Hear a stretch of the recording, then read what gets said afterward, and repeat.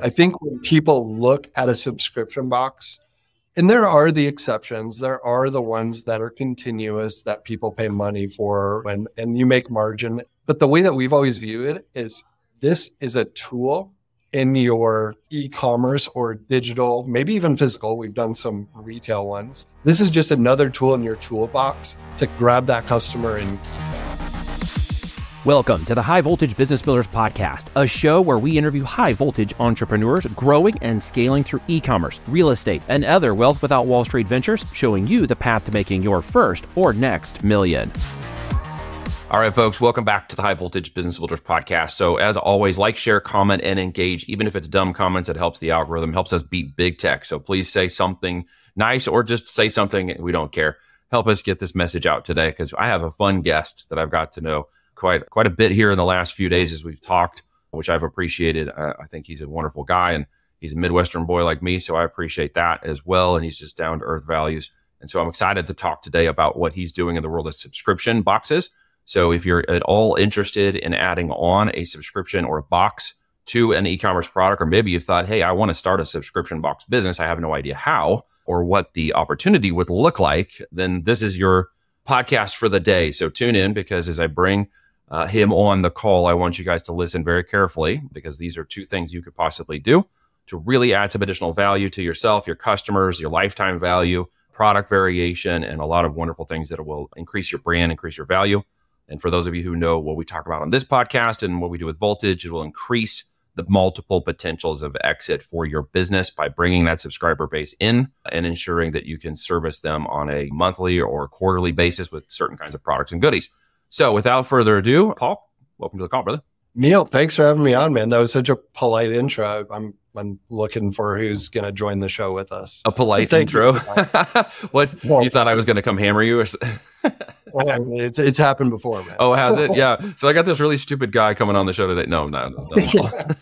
It's this weird company name. It's like Bululu or Bululu. Yeah. Exactly. No. We're good to go, my man. So what is it? If somebody is, let's start with somebody who has a brand. If I've got a brand and I got a product base, and I would be curious as how to increase that customer engagement, that customer lifetime value, and maybe do it through the subscription box method. What would I need to know about that? Yeah, well, I think at the base level, it's all about customer acquisition costs to lifetime value and your payback ratio, right? Yeah. And there's software metrics for that, but what we've found, and frankly, like what I've got paid way too much money to give presentations on, is what's called CAC, customer acquisition costs, LTV, lifetime value, and then the payback, right?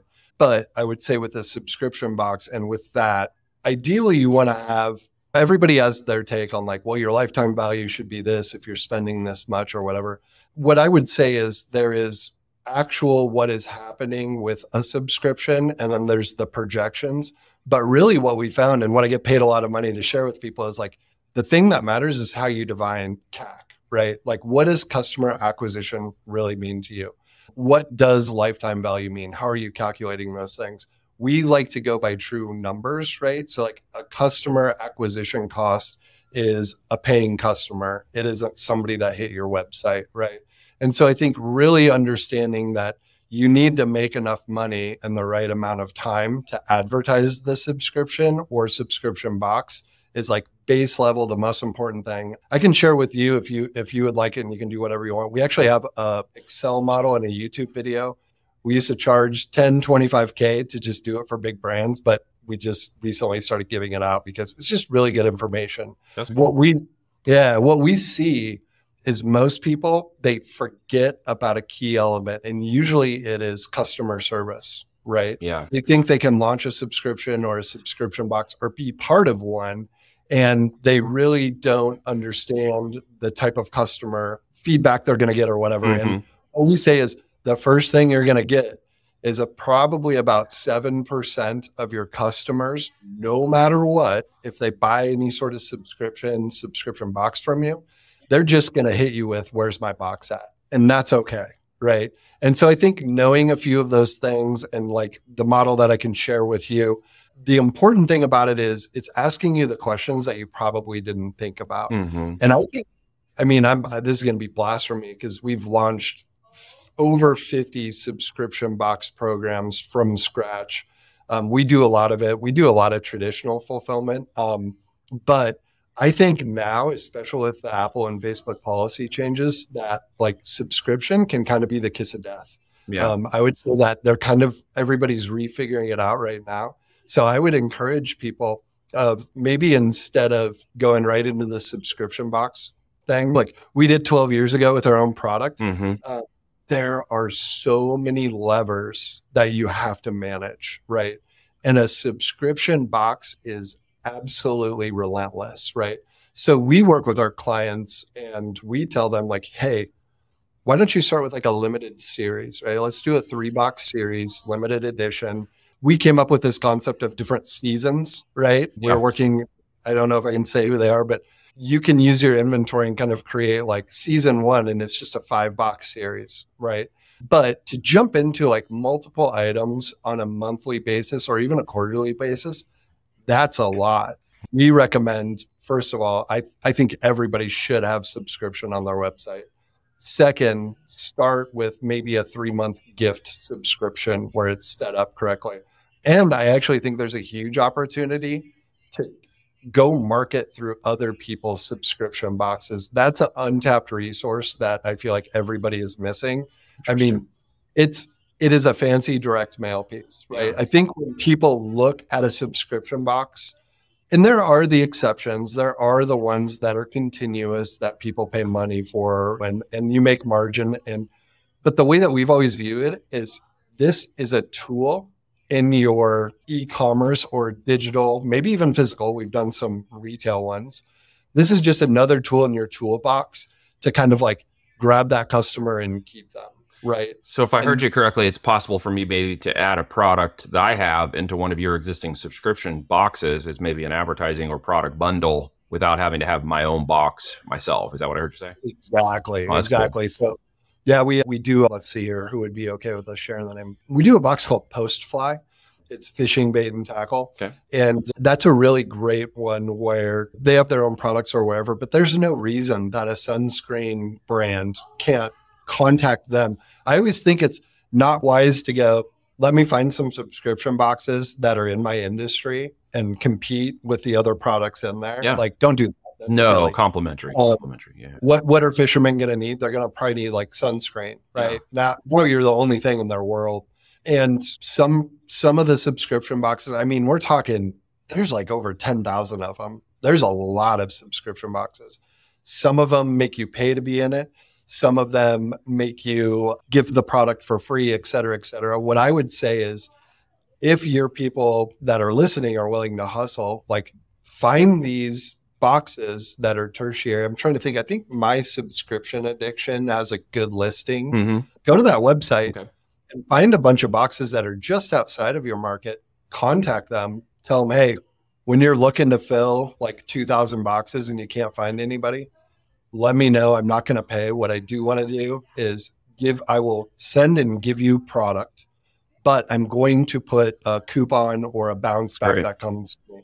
They'll say no, but if you do it enough and if they know in the back of your mind when it's a crunch for them, eventually you're going to get that space at just a killer rate. A little guerrilla marketing. I love it. We used to do something like that with the 16x9 cards from direct mail. Yeah. Go out and get like 2 or 3 other people to pay for the mailing and then put our advertising in on it too. So it was free advertising. And still, guys, that works today if you've got an e-com brand. Yeah. And it's just co-marketing activities is basically what we're getting down, which is super smart. So if you are in a market test, that's probably not good for you. But if you're in a product launch or you are in a brand building on your business, this is a great way to get your brand out into other channels that do that. Now, if I can mention this, if it's okay with you, because I know you guys work with some large companies. You've worked with companies like Disney. You've worked with companies like NPR and Forbes and Wall Street Journal, just to name a few, American Express, if I'm not mistaken. You guys work with some really big name brands. And this is fantastic because, guys, if you listen, this gentleman knows what he's talking about. They've been doing this for more than 10 years, and his wife's involved, right? She's the COO, if I'm not mistaken. Yeah, Stephanie she's technically the owner. What I would say is she was an incredible user interface designer for Pixar, and we're living in San Francisco. And I've never witnessed anybody. It's interesting because basically the user interface of digital if you apply that to a physical space and your goal is instead of less clicks and less mouse scrolls, it's less footsteps, less bathroom breaks. It's a huge unfair advantage. But I would say hands down, as far as logistics goes, she's gonna, that's like one of our key things. That's she's amazing. Just unbelievable on That's that front. amazing. Yeah. Now, for those who are watching this on YouTube, just to get clear, that's not a high definition screen behind you, right? That's actually your warehouse. Those are your... Oh man, that's it. That's Tanya. Okay. There you go. Hey, look, see, there's legit, because people are like, hey, that looks like a really good high def background, but no, that's actually the warehouse. Where's that warehouse located at? We're in Lincoln, Nebraska. Okay. And here's a little tip for you. We measure. I'm a little obsessive about measuring. I grew up in the commerce world. We'll have if our sales team takes a call and the warehouse is behind them, like the actual physical one, it's at 8% more likely that they'll book the next call. No kidding. Warehouses do have their place. We had one once upon a time. I had about 21,000 square foot in Utah for kind of the model we were running at that point, which was wholesale testing. We had a separate division for that. We were running the brands and the product and private label, but we also dipped into wholesale for just a little while. It takes a lot of energy and effort to run all those people in warehousing, doesn't it? Yeah. I'm just that dude that like just wired to not sleep. I enjoy it. But if I didn't have a bit of a playground, I think I would just drive everybody nuts. You need to play. Yeah. Oh, we have like electric skateboards and like all sorts of stuff. I think I saw somebody go by on a Segway earlier. Maybe it was a skateboard. They went flying by. Yeah. A lot of forms they have to sign. A lot of forms for safety reasons. Bring them out for 5 sometimes. There might be a bouncy castle or something. What would be a good, just off the cuff, what would be a good box idea for 2024 if someone's listening to this, like a couple? I would say this is so interesting because I always feel like we were the 6th subscription box. We did vitamins, supplements, healthy snacks, right? Okay. And man, still, I probably get 3 or 4 calls a week for either coffee or CBD, like whatever. And I think where people miss the mark is they're thinking about the functionality of the box. They're not thinking about the benefit, right? Like what you actually get from this box. And I think that if people really focused in on, I'm trying to think of like one that I heard recently that was really good. Oh, it was a series of boxes, but it was actually like a bachelorette, and it was like leading up to the event. And then they had a different box, same website, same everything, but it was like post-marriage, like things that you're going to encounter.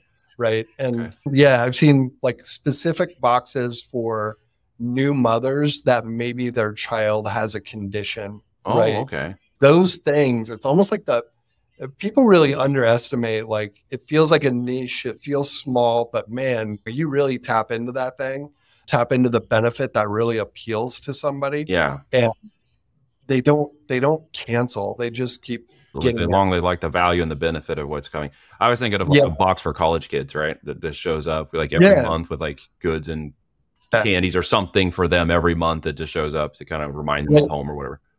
So if I hear college box for students, I'm like, it's been done 100 times. Okay. I know of some of them that work. Okay. Right. So I'm hitting the obvious is what you're telling me.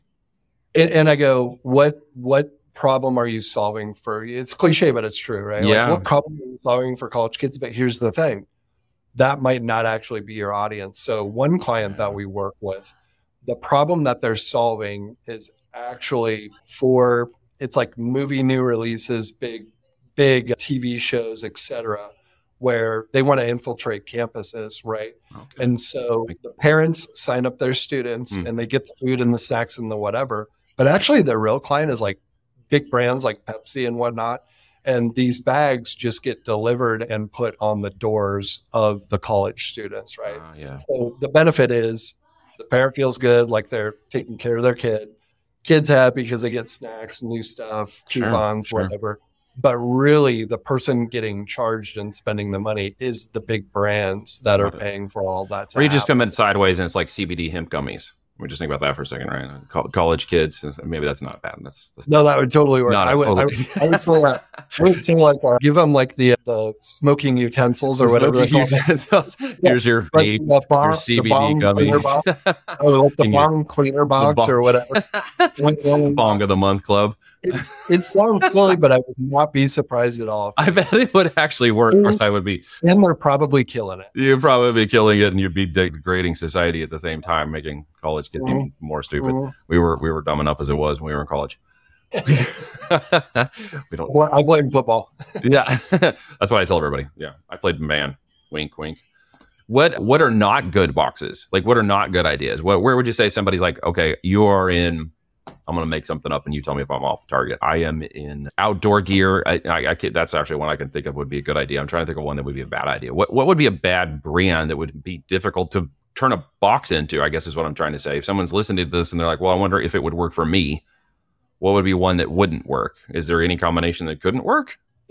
I see it all the time, and I'm sure I'm going to piss off some people. I consider this like tough love. Yeah. Don't just make a coffee box. Okay. Right? So coffee boxes are really overdone today. Don't just make like a whatever the popular thing is. It's like, oh, get your thing. I would say unless you truly can undercut cost on everybody else. Yeah. But what that would take is like you lucked out on a supply chain, coffee from Colombia, you're doing it all yourself, and you found somebody like Bulu that can get you really good shipping rates. But usually those things feel a little bit like a house of cards, because if any of those like hookups or whatever don't work out, you're in trouble. But I also just think building a brand or building anything around solely a subscription box is really expensive and kind of dicey. Yeah. I think maybe it's your point of entry into the market, but you need to be selling other stuff on your website. That's good insight. That's very good. And tough love is what we want, right? Yeah, so a pure subscription business is going to find itself to be challenging without other products or services are being sold to back it up. You want to get a case study where we went from 10 to 60,000 overnight? Let's hear it. So we had Bulu Box, 4 to 5 premium vitamin supplement samples. Frankly, I was doing the thing where I was building the thing that I wish existed. And it was all about, like, we were more in kind of this human optimization. Like, we were way into that. That was kind of the idea. And it feels like now everybody's starting to get into the body optimization stuff. And it just wasn't working. Like, it was super technical. It was super everything. And I was frustrated. We were all frustrated. And I was like, man, I know what will work. And our team's like, what? And I go, we focus on weight loss. And they're like, what? I'm like, all the products that make like a healthy man's body, knowing what I know about the vitamin supplement industry, the actual most of the buyers are females that, and I quote, because we did a big research before we even started Bulu, they say, I would love to fit into my high school jeans, right? Yeah. And so we literally took the boxes and we posted the same exact box on our website, but we said Bulu Box weight loss, right? You could just tell immediately, like, we're getting clicks, more whatever. And we actually had way too much inventory and we're trying to figure out a way to get rid of it. So we took the subscription box, we added like a t-shirt and I think a water bottle. We go to Groupon and we said, what else do we need or whatever? They're like, oh, this is really interesting. And we said, look, we're willing to break even on this. And we couldn't get the margins, but Groupon did tell us, if you can say 60% off, that's kind of the magic number. Yeah. Right. That's why we took a 3-month box series. So it's 3 months of Bulu Box. Added the water bottle, added the t-shirt, because then nobody knows what a t-shirt costs, what a water bottle costs, right? Yeah. And then that was exclusive to Groupon, and we marked it up, and then we said 60% off, which basically made us break even. But then in those boxes, we absolutely stuffed them full of come back to Bulu Box, or even on the lids of some of the products, because we are manufacturing some of our own products too. You open up that lid and it's on the inside, right? None of them want you to like push people to your own website, but there's ways to do that. I think we all know, like Amazon. Yeah, we got like an emergency call first thing in the morning, and our Groupon rep was like, how are you going to do this? And I was like, what? And he's like, we just sold 40,000 of them. And I was like, whoa. What? Yeah. And so instantly inventory ran out. Everybody in the company had to get on the phones, because we calculated if we make X amount of phone calls by the end of the week, we should be able to secure. Also, we were asking for free samples from brands. So it wasn't like we could go out and buy it, right? Yeah. But we came through And I would say out of that 60,000 on a regular recurring basis, which we had about an 8-month span where we would keep people on the subscription box until they buy regular products from us. That's pretty good. I think it was basically we were selling about 6,000 subscriptions, or we were keeping 6,000 subscription box customers. We did the 60,000 and boom, our number, we hovered right around 20,000 regular subscribers after Fantastic. that. So looking at those things, I think everybody's like, oh, Groupon, I don't want to bastardize my brand. Nobody probably knows what your brand is. That's probably reality. they're all considering it Groupon. Yeah, it's kind of like Amazon to a degree until you get your brand strong enough or have multi-channels where people can brand recognize. Exactly. Like that's probably one of the other things I see is everybody's like, oh, I don't want to do this because my brand. Right. Are you thinking this through? No, they're stopping the revenue. Never stop the revenue, man. You're just lucky to get eyeballs on it. Like this is a break even marketing method that's getting tons of eyeballs on you. So please, somebody feel free to take that and do that. Yeah, guys, geez, that's some fantastic case study. You guys had everybody on the phone making calls, getting the product done. I mean, that's what time in business gets a little bit of luck when you're just at the right place at the right time with the right situation and you're just capable and able to make it happen. Everybody thinks that was a big planned activity when in actuality, you wouldn't have planned to go for 40,000. We had no clue. We really just thought it was a tech issue. The amount of times we've seen something take off and we literally, like with Disney, like we all thought it was a tech issue. Yeah. Which actually it's another kind of good thing that I'd love to share with the Disney thing is we create subscription box for them. Working with a team of 100 data scientists flying out to where they at Burbank. Yeah. And somewhere over there. But working with true global professionals and like, who's the audience? And I've been through those processes, but this was some next level stuff because you're like, what do the data people say? What are the branding people write? Everything nets out to, we created this, our original idea worked. It was a new princess every month and 94% of homes, if there's a female living in it, have at least one Disney item. At least. Yeah, right? I've got 5 women in my house, so you tell me. Yeah, here's what's crazy. Their challenge was, can we sell faster? It wasn't, can we sell it? It was, can we have new manufacturing equipment? Can we get it to doors faster? Yeah. All of their research said mothers are going to buy this for their daughters because there's a female empowerment female empowerment angle. And that's what everything was. And we didn't think twice about it. We're like, that's awesome, Disney, cool. Do you care to guess, after the first email blast went out to a very vast audience, they use kind of like rewards points as like a testing ground. First of all, I'll just tell you, it wasn't mothers buying it for their daughters. It wasn't? Nope. It was dads buying it for their daughters? This is after all the research. Like I'm talking like 13 months, right? Right. Do you want to guess who it was? Well, I was going to say dads, or maybe it was grandparents. So it was grandparents grandparents bought it for the kids. This was crazy because we saw like $2,000 orders coming through and we're like, whoa. So what happened was grandpas bought their granddaughter birthday gift, but they couldn't just buy them one because they didn't know which princess they wanted. So they bought them a year, right?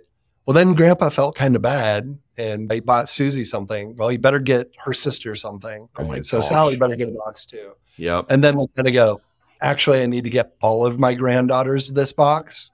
And so you're talking like, it was probably like $180 for the year. No, it's more than that. It's a couple $100, but like these orders come through 2,300, 2,500. And we were terrified. We thought we broke something, right? But you broke it in a good way. And you're like, oh my gosh, we're fleecing everybody for thousands of dollars. It's like, did we like add a zero somewhere? Right. What happened? It was all legit. We sold out instantly. That's amazing. But my point is like, you can do all the homework you want. You can absolutely. Like whatever. Until you get that thing into people's hands, you're really not going to know. And what is the moment you need to listen and you need to maneuver, and you can actually find out the benefit of a subscription. I talk a lot about imperfect action leading to something perfect along the way. And you can get set on your boat and come up with 13 months if you have the money to do that in order to launch something, and only figure out you got it all wrong to some degree. You got it right. Just get in, get moving, and figure it out. If someone's going to do that, what would be like the time, energy, attention, and money required for them to kind of figure that out if they're going to consider a new subscription box? I would say that I would really, so the consumer behavior isn't actually the subscription box, it's purchasing a subscription. Yeah. So you're actually fighting with the dollars that go to Netflix. That was an eye opener for us. We're like, oh my gosh, we're competing with the wallet for Netflix or my subscription box, right? And so I really love when people, somebody comes to your website, e-commerce website, they purchase your product, right? But at checkout, throw in a really simple line that says, would you like to add this cleaner, something on subscription, right? Yeah. And I would say that that's really simple to do. Mm-hmm. There's apps out there. Recharge is probably, it's the most flexible one, right? And if that's too complicated, sell somebody the product, just send them an email, right? It is a little tricky to get a subscription and an individual item on the same webpage, but it's doable, right?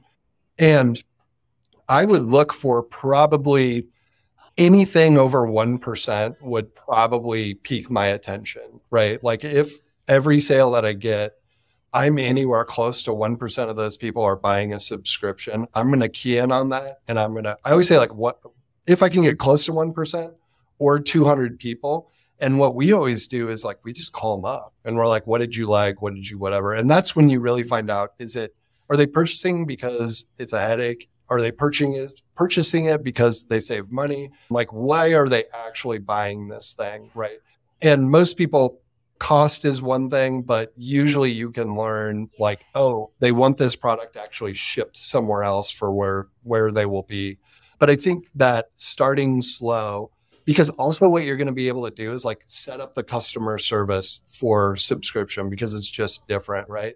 Yeah. You're also going to be able to figure out shipping wise, maybe it's cheaper if you ship it and instead of returning it, if there's an issue, you just leave it there and send them another one, right? And so working out those kinks, people always say, oh, we're going to test it and then we'll build it. Like, no, like it's 2024. Most technology can scale. Yeah. Build it, assume there's some nuance you're going to learn, start simple, get good at it. Okay, now maybe you do a bundle subscription. But I think I've just watched too many people put time and money and effort and get distracted by it, where really it's like, just get a subscription button on your website and see if you can get people to bite. And if your consumers, aka customers, show that ability to hit the subscribe button, now you have something because it's a different world. But that's great. And if you guys are just Amazon only channel right now and you're building your brand, I would definitely encourage you. It's probably fastest for you to get on something like Shopify or maybe a WooCommerce, Shopify being a little less complicated, and then be able to set yourself up for a subscription box opportunity like this technically and as quickly as possible to get some of the things done that Paul just mentioned. Otherwise, you're going to be thinking, oh, I need to hire a developer and do all this crazy stuff. Don't go way off into the desert thinking that kind of stuff. So the tech is so much easier. It's a lot of point and click today. With many of these things. But guys, if you are interested in any kind of subscription box opportunity for your business, an add-on, a startup, or something of that nature, go to Bulu.com, check out Paul's business, and they do everything in a box for you. That's probably the simplest way to put it. If you need support with a box, if they're going to deliver, packing, everything, they're going to put it together, help you structure it, and help you deliver it. So for somebody who's in a business position like me, who's like, oh my gosh, I don't need a warehouse, I don't want people, how do I make this happen? They're going to do all of that for you, guys. So if you're really serious about it, if you got a DTC brand and you're not on Amazon, do that. And then also get over to Bulu and set up your subscription. You will add multiples of valuation to your company. I think the overarching thing to really resonate here is that between multiple channels and creating subscribe and save on Amazon and creating subscriptions of some kind, renewable asset, month by month, quarter by quarter, driven profit into the business through subscription boxes and other methods, you are adding on multiple points to the valuation of your company. And as somebody who looks to buy these companies, that's what I'm looking for. So make sure you guys are getting that in line with your business because it will increase multiples greatly, up to 5 to 15x we've seen on businesses for companies who put these boxes in, who put subscriptions in, and have multiple channels of sales. And Paul, thank you so much for coming on. Give us some insights. Anything else? Any final words? Any question I didn't ask you, maybe? Yeah, well, I would say be warned if you hit us up. We'll probably have to fix some logistics things first. Almost always. A lot of people call us and they're like, we want to do this box right. Actually, we need to fix, you got barcodes, right? No, I appreciate your time. I appreciate anybody listening that's made it this far. And And frankly, we just got to say, man, if you got logistics questions, we love pointing people in the right direction. And it's a big, scary industry full of smoke and mirrors. Like, I'm kind of calling it out for what it is. Yes, on the subscription and the subscription box, but we like to get things straight and working before we even go to that level. So I think sometimes people are a little disappointed when we're like, you're not ready. But it's all right, just tough love. It'll be, at least they know what they need now to do to get ready, and that's okay too. So guys, don't be afraid one way or another to figure out what's going on, because it's a huge opportunity to build that residual income. Thank you, Neil. Thank you for coming on, brother. Appreciate you. Yeah, back at you. Ask you this. If you're serious about building an e-commerce business starting on Amazon FBA, what if myself and my team worked with you one-on-one to execute the steps outlined in the podcast while helping you discover what the heck to sell, how to make sure it's profitable, and how to successfully launch a brand, plus how to do it under a consulting plus performance-driven model where I put a $10,000 skin in the game guarantee for those that show up and are serious about building a real business done with us?